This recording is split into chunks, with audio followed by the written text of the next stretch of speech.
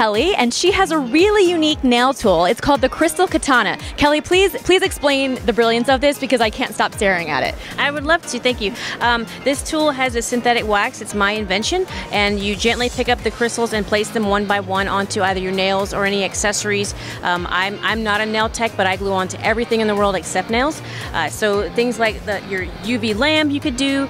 We have these limited edition Crystal Katana tools for our customer Crystals for Nails here, exclusive, and so you can crystallize anything you want with Swarovski crystals.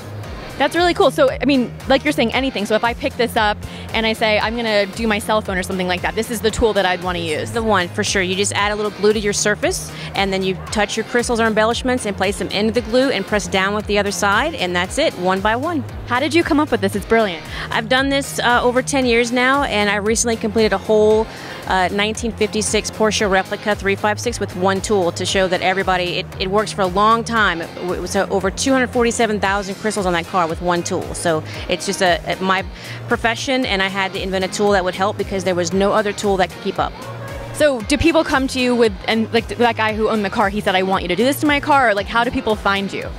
Correct. It's all through social media. If you are interested in making a gift, then it's just a simple Google search for Swarovski gifts or nails, or for cars, and usually you'll find my company. So yeah, it's been quite a journey. How did you get started doing this? What made you want to start, jeweling things up? I did a lot of mosaics for many years, and this is just, to me, small mosaics. So I just kind of transition into smaller pieces, and I can't stop. It's like I constantly am doing projects for the Oscars and for the Olympics and tons of corporate orders, and I really enjoy it. Well, I did notice your shoes because you were talking about crystallization. They are pretty spectacular. Right. How long did that take you to do? These took about 40 hours. 40 hours? 40 hours, yep. Now, did you decide, what made you think you wanted clear versus a color? Clear, these shoes actually match a uniform one of my models wears. It shows it's a full race suit, a drag race suit, and so we had to go with clear just because, white it's the best, the most sparkliest color that I like. Yeah. I love them. Thank you. Thank you so much.